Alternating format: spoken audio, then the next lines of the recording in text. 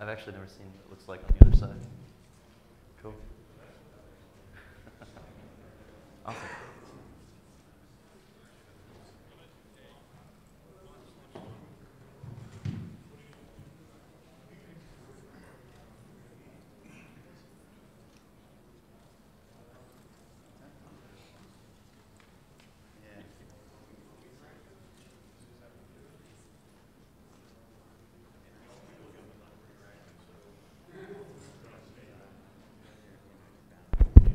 All right, hi guys.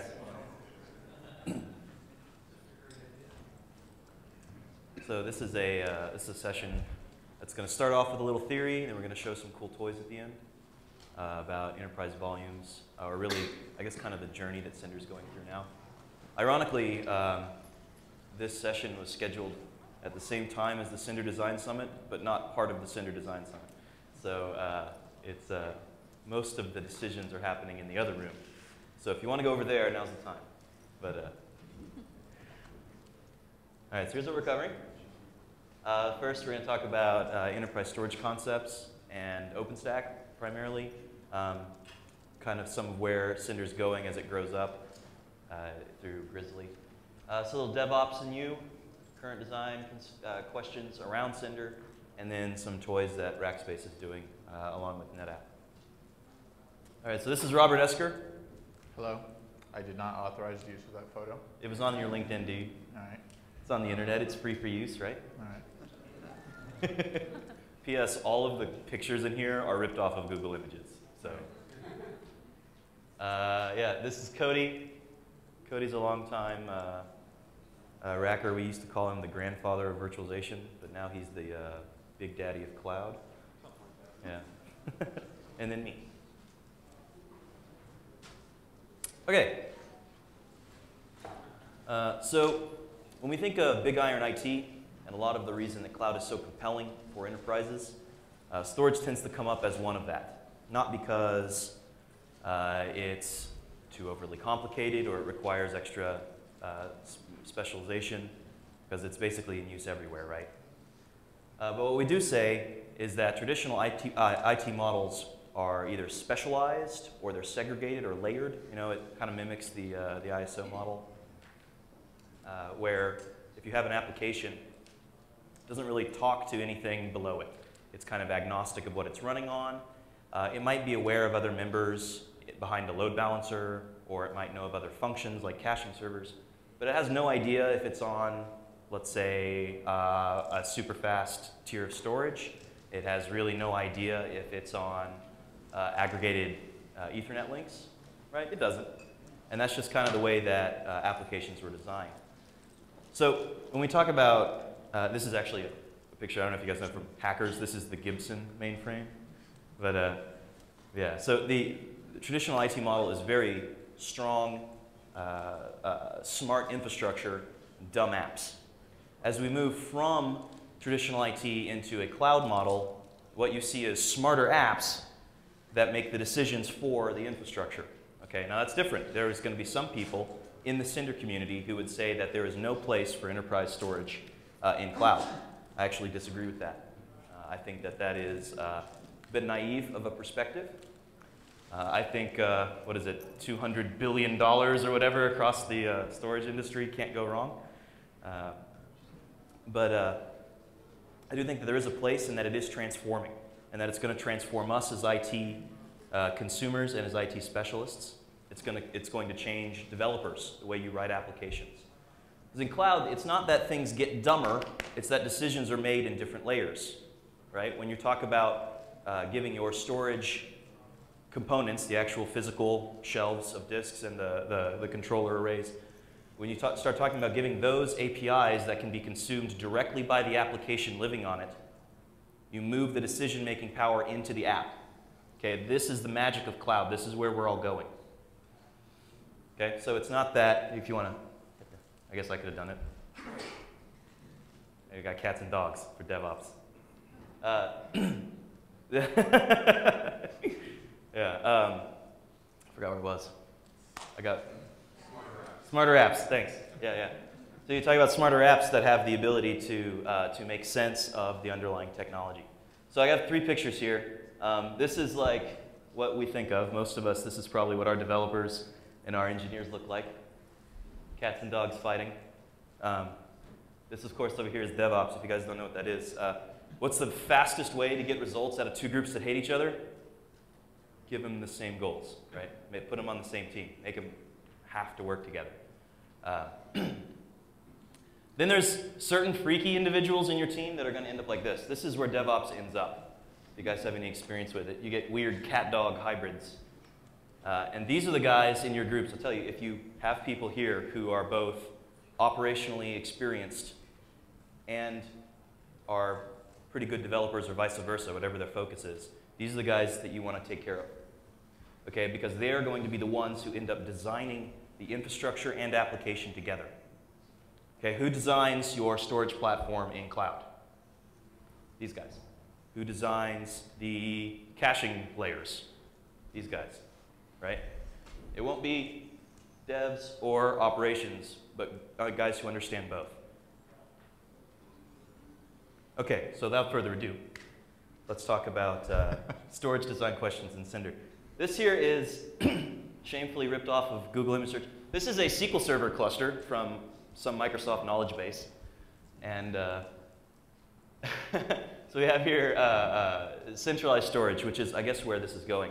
A lot of current clustering design mechanisms, such as like quorum disks or active-passive, they rely not on multiple copies of data everywhere. Sometimes that's really inappropriate. It's difficult to write, as you guys know.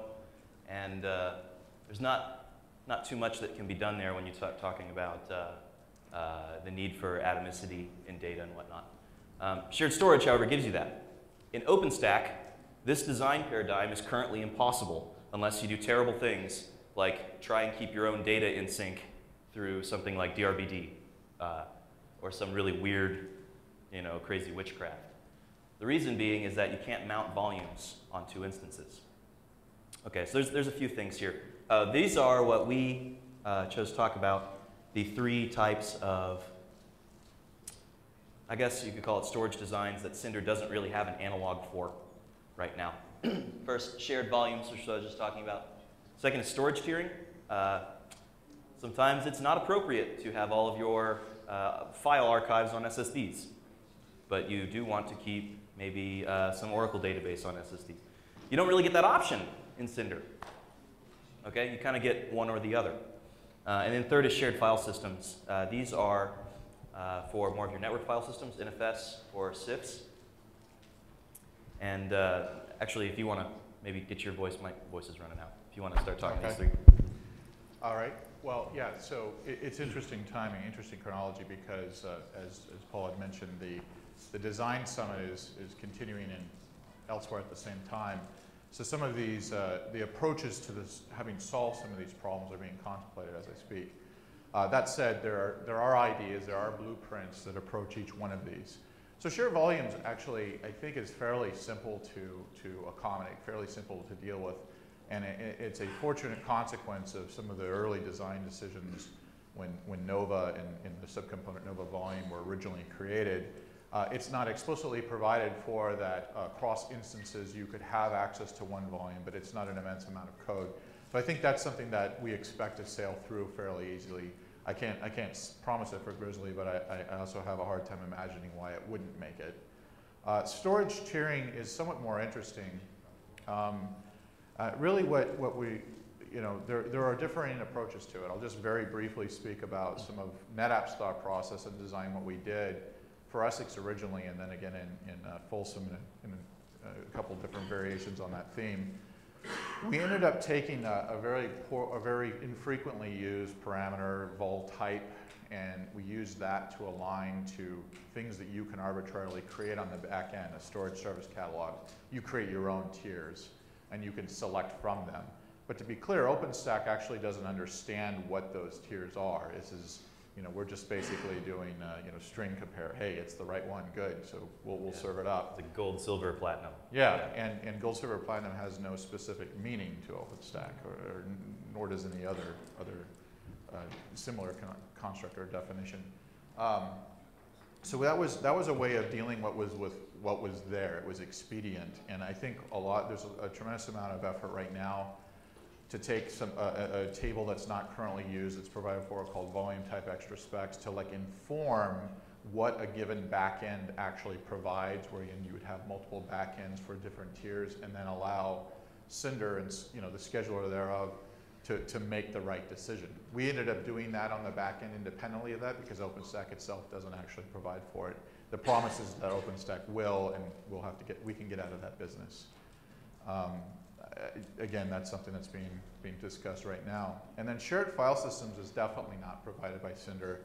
Indeed, the name Cinder kind of sounds like a block something, right? Cinder blocks. That said, we've heard from a number of folks saying, okay, well, how do I coordinate cross-instance shared access, shared file systems? There's lots of application types in the world that care about that, or maybe it's just actually a certain level of collaboration between inhabitants of an instance. And so we've prototyped some work, which we'll talk about in further detail tomorrow morning at 9:50. We'll show off the prototype. The blueprint exists. There's a draft functional spec on the OpenStack wiki that adds shared file system support to Cinder specifically. Now, this being a community, we'll see if indeed the wider Cinder constituents agree to take it. If not, then we'll pursue it slightly differently, perhaps as a different incubated service. The point is that we're bringing shared file system support to OpenStack. So a little bit of what's not there and what's on its way. Cool. And that's. Are you willing to take questions on that? Rick? Sure. Is that multi-tenant? Yeah. Well, that's. Is that multi-tenant? Well, how are you defining a tenant? So. Yeah. Okay. Rather than answer that specifically with what we prototype, I think what probably makes the most sense is to point out that we're providing the basic plumbing, the expansion of the Cinder API itself to request and receive shared file systems across instances. But there are a lot of other considerations like, and by the way, this support is sufficiently abstracted that we're not, we don't care about what the actual shared file system is. It could be a SIFS or in a variety of NFS or any number of other things. I presume that, Gluster could be used or maybe, we could go on. The point is there are other considerations like, permissioned masks and what is the username, what is the authority for user namespace. These are things that frankly aren't going to be coordinated entirely in Cinder. There'll probably be some interaction with Keystone, or there may be a presumption that you have an existing user, like an open direct or an LDAP of some sort that exists to accommodate that. So tenancy, that's another phase, I think. Doing cross-tenant, that gets way more complicated, and there's implications on what that looks like with Quantum as well. So we're starting with the plumbing, and I think over time, the full realization of something like a cross-tenant coordination would be realized. I wouldn't expect that to be a grisly thing. So can put that another way, can you take an existing file system that has a whole bunch of data on it that you want in the cloud now and use that? Yeah, that's the way we built it. It would Repeat sure. the question.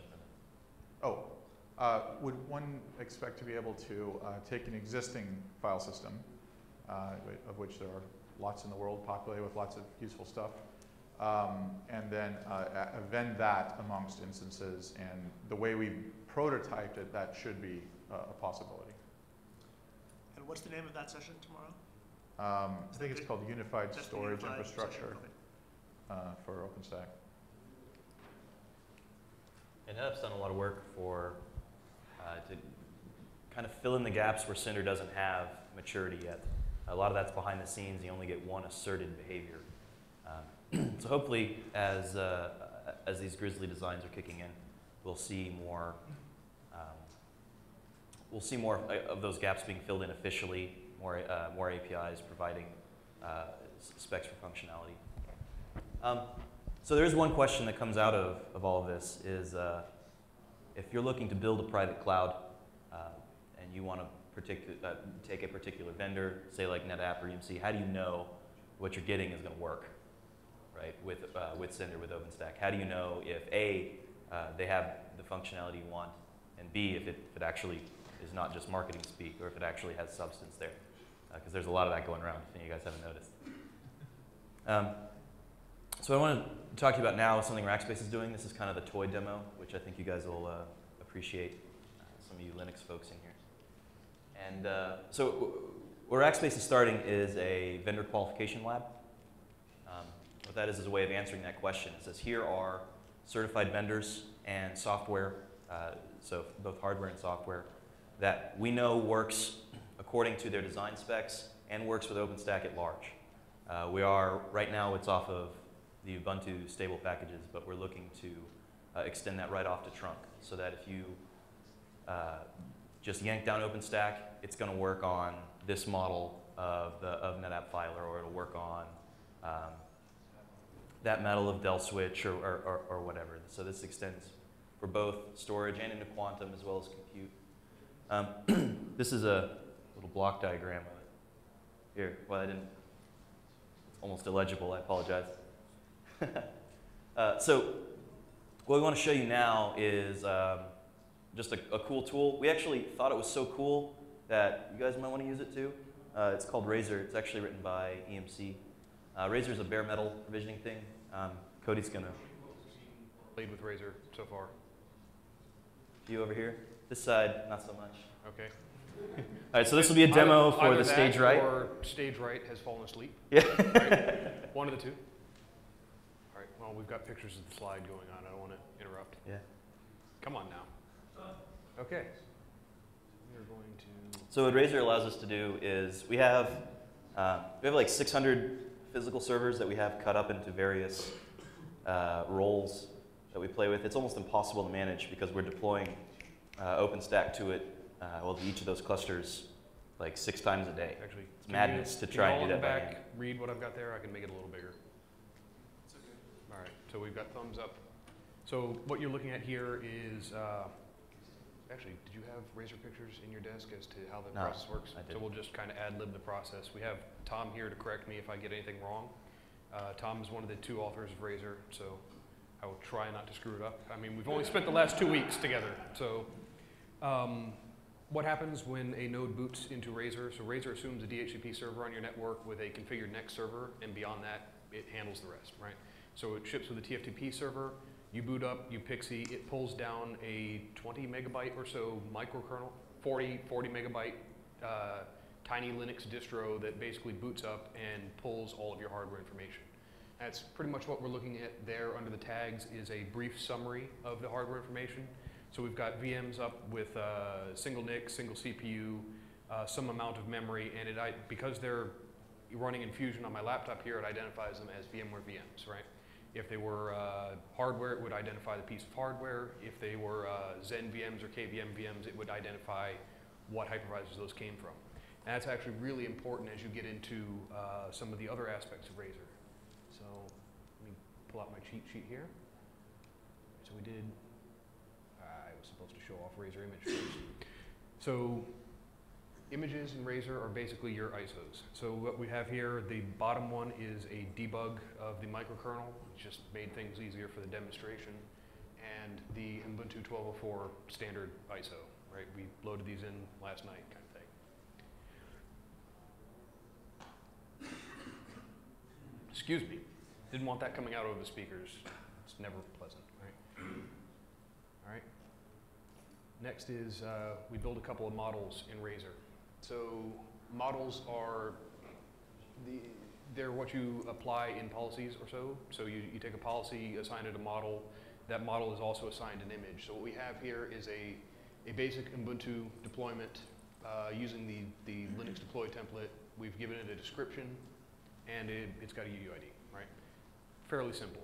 But what I can do with this one image is I can provision compute nodes, controller nodes, Swift nodes, you name it. Anything that, it's all a very basic Ubuntu install.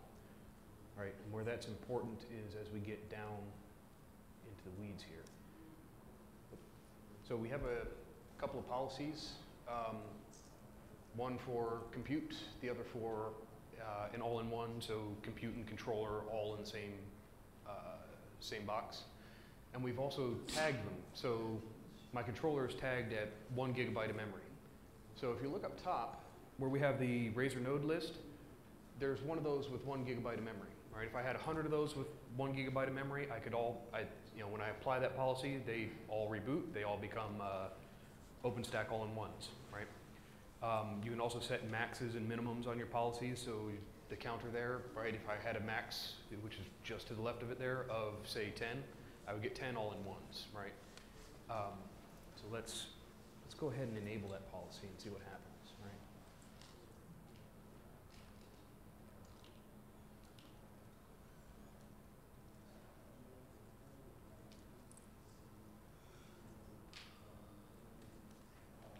All right, so we went enable is true now, right up here. And I think we check in on this box as well as TCH. It's always hard to type when you've got 150 people staring at you. So what you'll see here is we have A for active and B for bound. So what happened is my one with 1 gigabyte of memory that was running the microkernel checked in. Razer said, hey, I've got something for you. It bound that policy to that node and is rebooting. So it TFTP booted, pulled up the menu, and is going to start pulling down the iPXE an iPXE and then an Ubuntu installer, and it's just going to kick off. Before that gets too far, I wanted to, a couple other things we can do over here.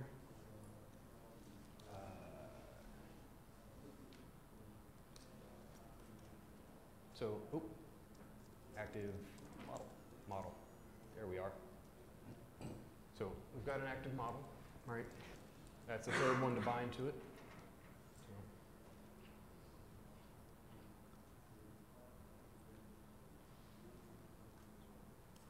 What we're going to do is we're going to simultaneously watch this thing install, as well as what's going on in the active model in the logs. So it pulled up, it got a boot call, it pulled down the pre-seed file, acknowledged the pre-seed, and then it's going to sit here at a purple screen and embarrass me.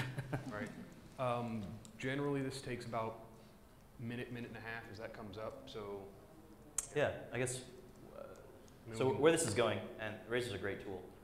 What I really like about it, Razer, compared to other things, there's like I think 10 different suites of applications that do this similar bare metal stuff. Yeah, the Y of Razer, is that what we're talking about? So the Y of Razer is, Razer is very specific at what it does. It doesn't try to do everything. It doesn't try to be your DevOps framework and your provisioning framework. It is just the provisioning framework. It has a broker that will let you, once the node is installed, hand off to whatever that DevOps framework is. So you have your area of expertise. Like Razer does provisioning, it does provisioning really, really well. DevOps does everything else really, really well once you have the OS bits laid down. And that's the DevOps framework would be like Chef Puppet or Chef. Puppet. Yeah.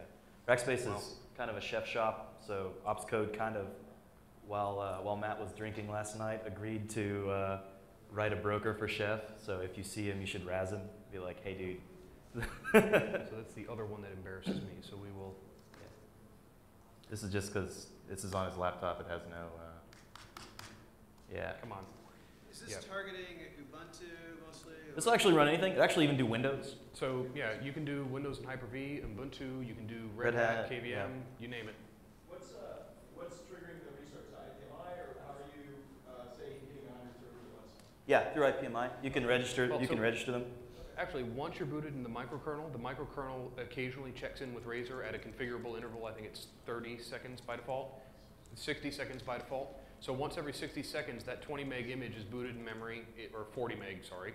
40 meg image is booted in memory. It checks in with the Razer server and says, hey, do you have a command for me? Hey, do you have a command for me? So is that something you're talking about an unprovisioned service, right? Not something that's always running on a provisioned server?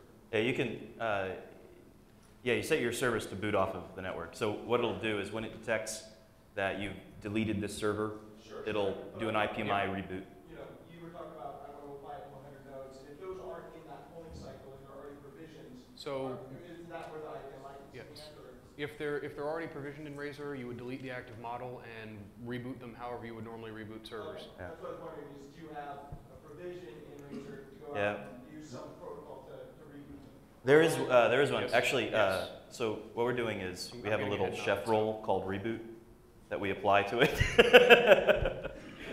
So that's just because this is only one part of what you see. Yeah, it's one part of a sequence of events that lets us, Yeah. what is it, continuous integration is the buzzword of the Yeah. week. So it Yeah, lets us,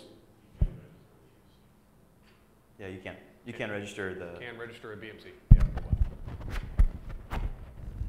I screwed it up, sorry.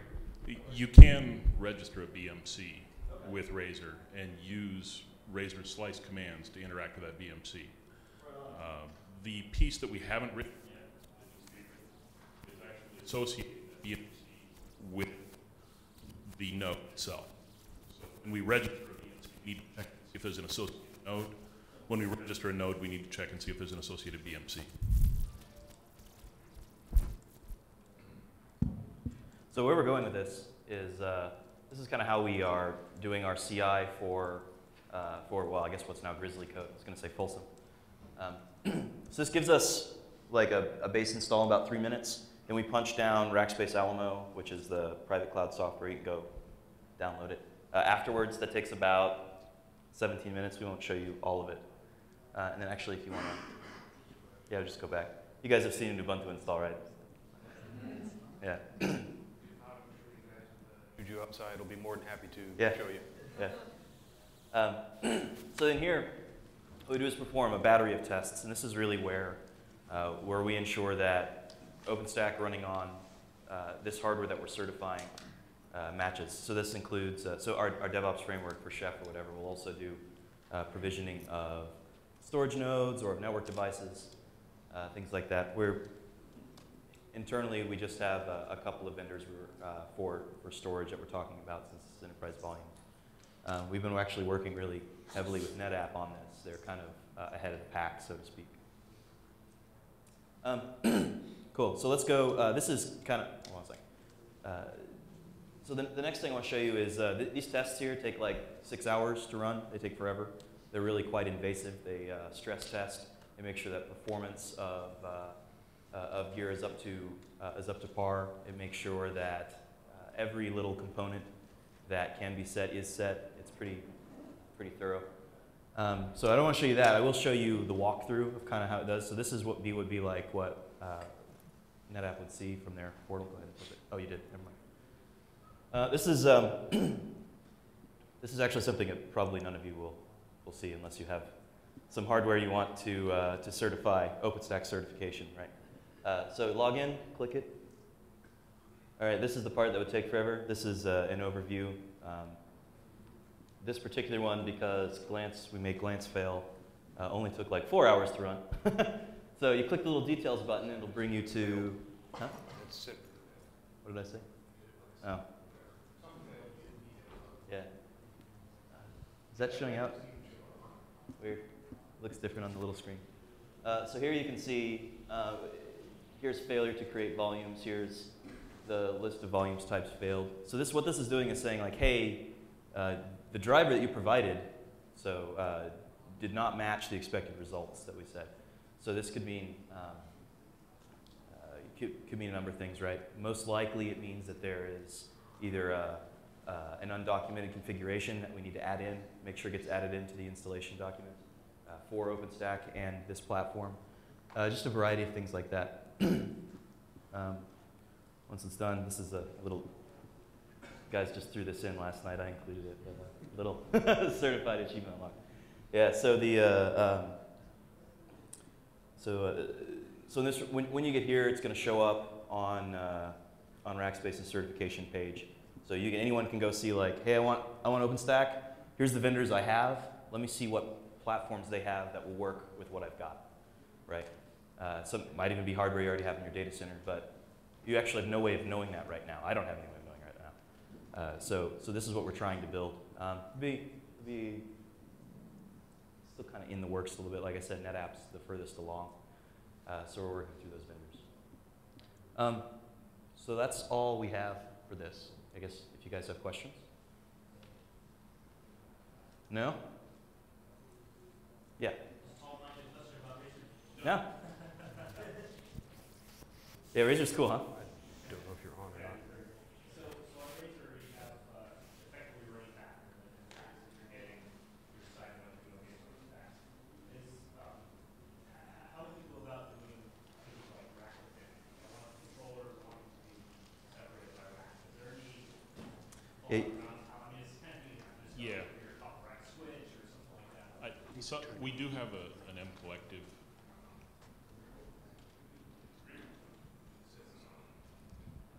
Can everybody hear me okay? Yeah.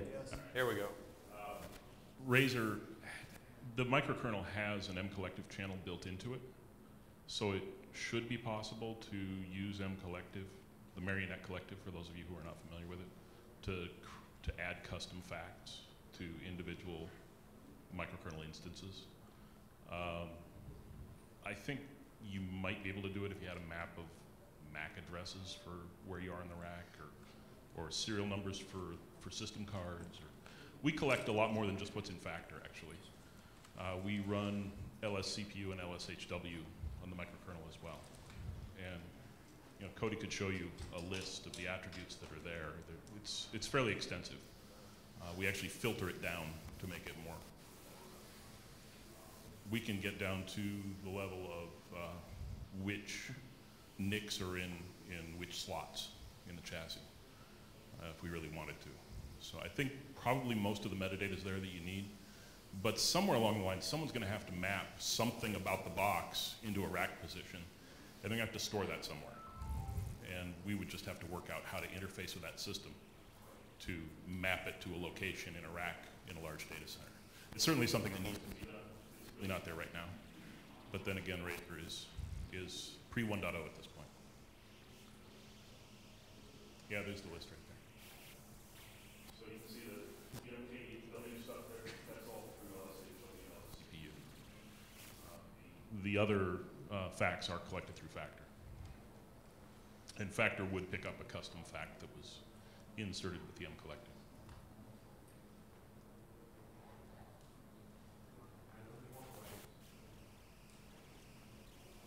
No? There we are.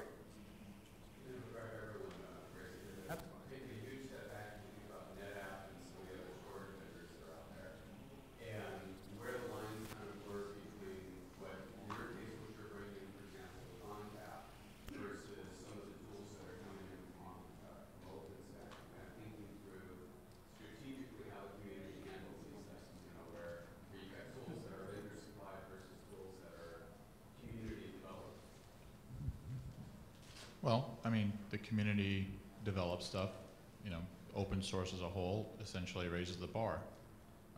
And so it's contingent upon us and everyone else who wants to sell a commercial storage capability that we are dramatically better than that bar.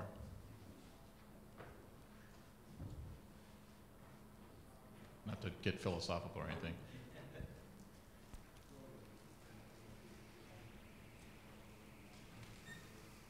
Well, I think They're all very shy, Yeah, I think but they're Nelson- still staring at us. I think we're also out of time. Oh, So, we're out of time? yeah. Did we hit time? All right, guys, thank you very much. A very brutal.